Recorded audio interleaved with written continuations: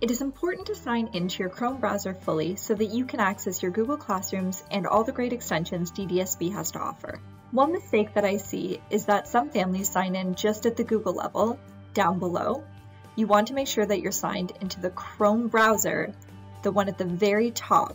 You may notice that your student account is already added. If not, click on Add. You're going to add person. You can name the account and choose a photo. You can create a desktop shortcut for your child so it is easier for them to find. Your student is already a Chrome user, so you just need to sign in using their @DDSB student account.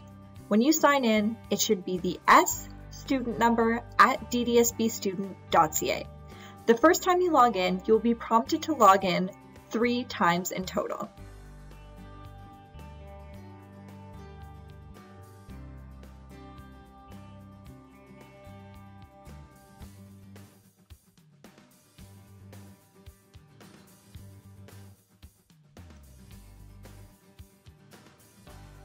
You do recognize this account, so click on Continue. At this point, if it's your first time logging in, click on Link Data. For the purpose of this video, I'm going to choose Cancel so I can show you what it looks like if you don't sync.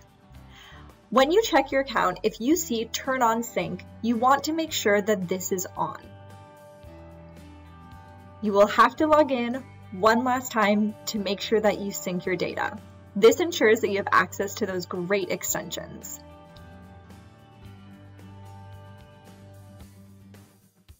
Now I'm going to link my data.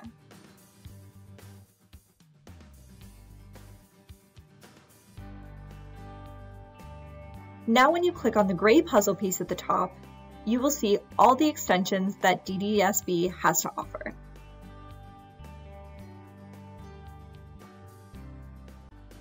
Go to student.ddsb.ca.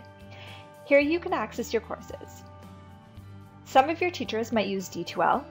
The first time you click on it, you might be asked to log in again. On the left-hand side, you will see all the courses that you have been automatically added to.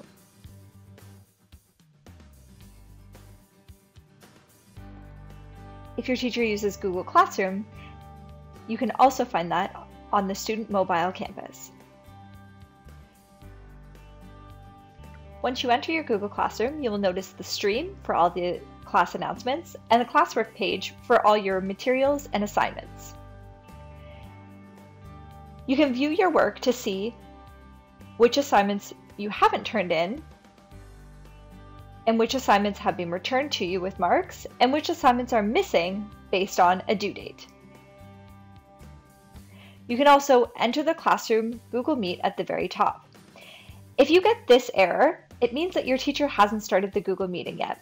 Just be patient and click Reload.